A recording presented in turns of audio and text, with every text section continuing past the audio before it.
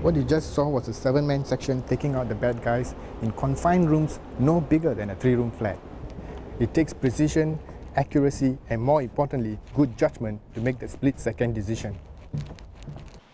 And training for that split-second decision starts here. The Urban Operations live firing range can be reconfigured to allow soldiers to train in different scenarios and multiple room layouts.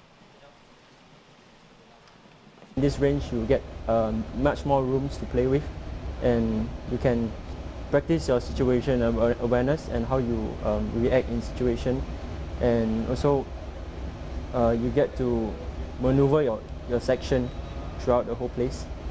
And it gives you a lot of opportunity to use your urban ops capability and all the equipment that is meant for urban ops.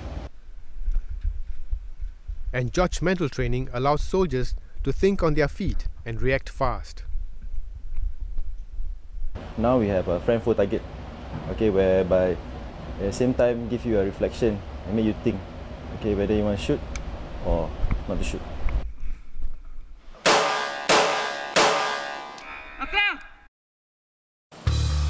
This unique range is part of the Singapore Armed Forces' latest indoor live firing training facility at Pasir Laba, and one of a kind in the world.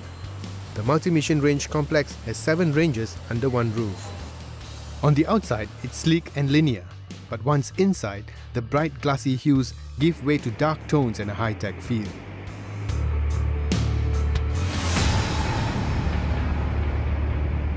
I feel as though I'm on the film set of the latest Batman movie with all the cool gadgets and stuff. That's fictional. This isn't. The screens you see here display the targets and are able to self-seal after every shot. So you actually shoot at the screen? You shoot actually. Unlike the simulator where you just... Correct. So everything here is live and it just goes through the screen.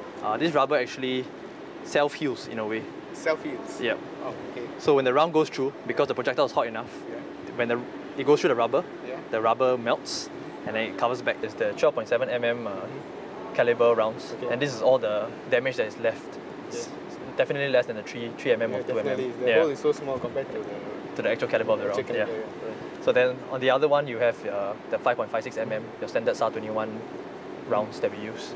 So again, the hole that is left behind is far smaller than what you expect from a 5.56 mm round.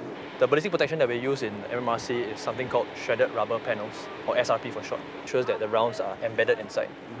So behind this SRP, there's a steel plate to ensure that the round shatters and remains within inside. The floor, again, the same way, the same material, SRP. It looks slightly different, but essentially it's the same material. So at no time will the projectile come back towards the soldier or any of the conducting staff. So that's one of the key ways that we ensure that our soldiers are safe within an indoor range. I'm at one of 2 50-meter ranges at the multi-mission range complex. It's not just any shooting range. It has some pretty nifty technology behind it, and I'm going to find out more.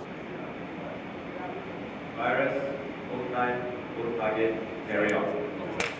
The range uses a unique video targetry system that provides soldiers with tough and realistic scenario-based training. And I geared up to take out some bad guys myself.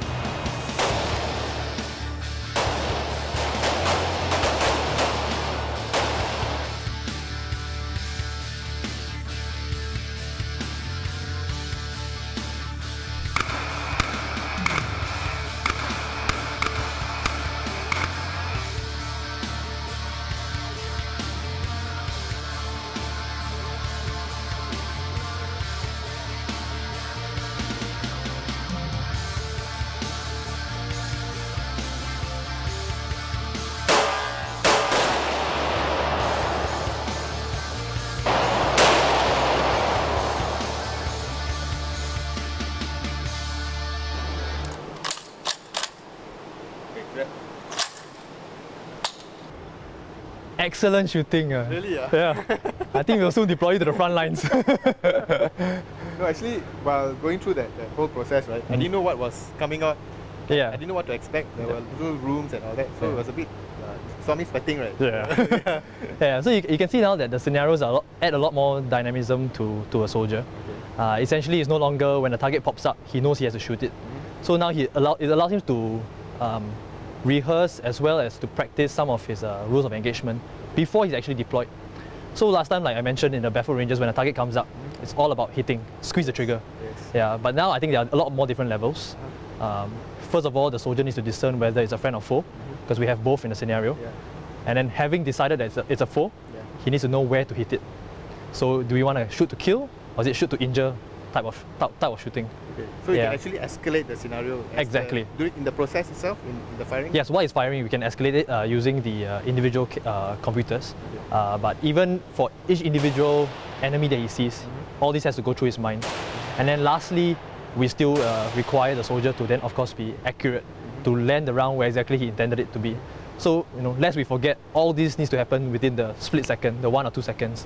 And we rather have it here in a peacetime training environment rather than when the soldier goes out for operations. Tune in next week as we look at more interesting features of this cool complex.